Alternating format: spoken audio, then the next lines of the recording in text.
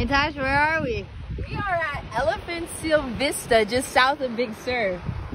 Checking out these big mammals in their natural habitat. It's actually been so fun. We ran into two locals who are really passionate about elephant seals and have been doing this for 25 plus years.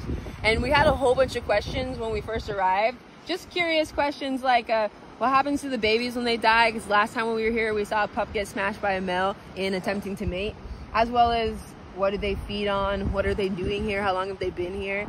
And we were able to talk to Dave and Sandra, who taught us a lot. I feel like I got my PhD in elephant seals, actually. A couple curious facts that you guys might be interested in learning yourselves is that these creatures actually, so there's a theory that humans possibly came from the ocean, right? And these creatures actually have the same bone structure from their hands up to their shoulders. They even have fingernails. And you'll notice if you observe them how they grab each other, grab their own faces, scratch their noses. It's really quite strange, but it makes sense that their hands are the same as ours with how they use them. And then in addition, I think it's pretty interesting that, what was I just talking to you about actually? A lot. We learned so much, but basically, oh, they're faster than humans. So back in the day before they had this path, you used to actually be able to go down there with them, and they had a couple people have been medvaced out of here as a result, because you think that they're slow because they're big. They weigh up to like 2 tons, I think, like 5,000 pounds, something like that. And they're really fast. You wouldn't know. Oh, the other thing too is like all of their sexual organs are internal, so even the males, they have like what they call a penis hole. So you don't see their penis at all. It looks like a big belly button in a way, but it's actually their penis. So. Oh, what I found most fascinating actually is the moms are only with them for 4 weeks, and they're like the best moms in the world, and then they go, bye, you're on your own.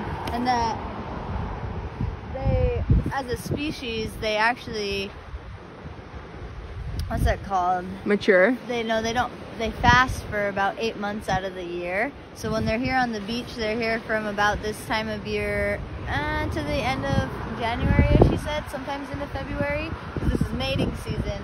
But while they're here, they don't eat at all. So anytime you see them on land, they're fasting. And then males are bottom feeders and females are not. So they don't even migrate to the same places. They stay very separate. Yeah, they're solitary animals, which is interesting because when you see them on the beach, they're cuddled up together. They spend a lot of time snuggling. Yeah, but it's actually cuddle puddles. I wish you guys could see it in January. This is like the very beginning of it, so we have some that have come in. But like last year we were here in January, this whole beach was covered in them. They're cute. They fight, they make noises. Yeah, we're actually gonna walk down to the other side of the beach way over there to go see two pups that were born yesterday. And maybe show you guys some males. They're actually being kind of active down there, and they're massive. Yeah, let's go check them out.